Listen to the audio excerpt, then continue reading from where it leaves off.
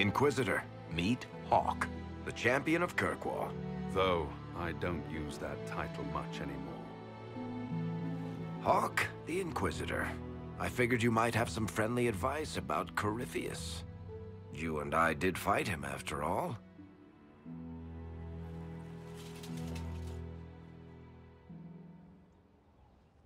You've already dropped half a mountain on the bastard. I'm sure anything I can tell you pales in comparison. Oh, I don't know. You did save a city from a horde of rampaging Kunari. I don't see how that really applies. Or is there a horde of rampaging Kunari I don't know about? There's a Kunari. He almost qualifies as a horde all by himself. Fortunately, he's on our side. So then, what can I tell you? Varric said that you fought Corypheus before. Fought and killed. The Grey Wardens were holding him, and he somehow used his connection to the Darkspawn to influence them.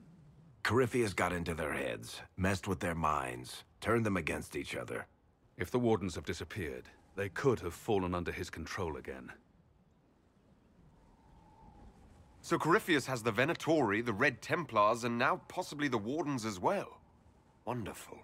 I didn't come this far just to give you bad news. I've got a friend in the Wardens. He was investigating something unrelated for me. His name is Stroud. The last time we spoke, he was worried about corruption in the Warden ranks. Since then, nothing.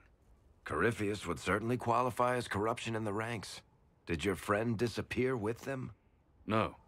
He told me he'd be hiding in an old smuggler's cave near Crestwood. If you didn't know about Corypheus, what were you doing with the Wardens? The Templars in Kirkwall were using a strange form of lyrium. It was red. I'd hoped the Wardens could tell me more about it. Corypheus had Templars with him at Haven. They looked like they'd been exposed to the lyrium you describe. Hopefully my friend in the Wardens will know more. I'll take any lead I can get at the moment. Good. I'll do whatever I can to help. Corypheus is my responsibility. I thought I'd killed him before. This time, I'll make sure of it. Inquisitor.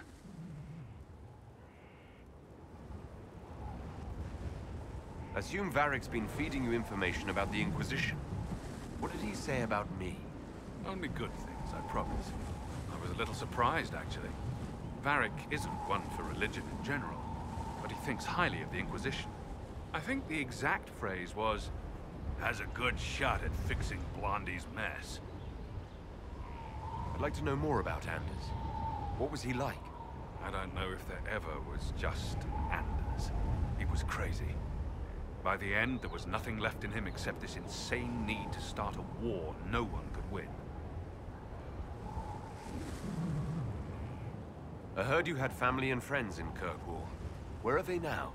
My brother's a Grey Warden. I had my friend Aveline take him as far from Orlais as possible.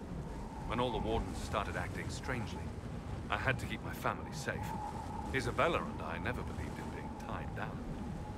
When I had to go into hiding, she understood. We'll see each other again. Until then, she'll be having fun, but hopefully not too much fun. You said you thought you killed Corypheus. The Grey Wardens had him imprisoned. They used my father's blood in a ritual to seal Corypheus inside. But he could still reach out and influence the Warden's thoughts. He sent them after me. And I didn't just think I killed him. When the fight was done, he was dead on the ground. Maybe his tie to the Blight somehow brought him back. Or maybe it's old Tevinter magic. But he was dead. I swear it. Where did you go after the mages rebelled? I heard the Chantry might be sending an exalted march to Kirkwall to put down the rebellion. I hoped that leaving would save lives and force the Divine to divide her forces to come after me. As it turned out, I needn't have bothered. All the circles started rising up, and the exalted march never came. We'll talk later.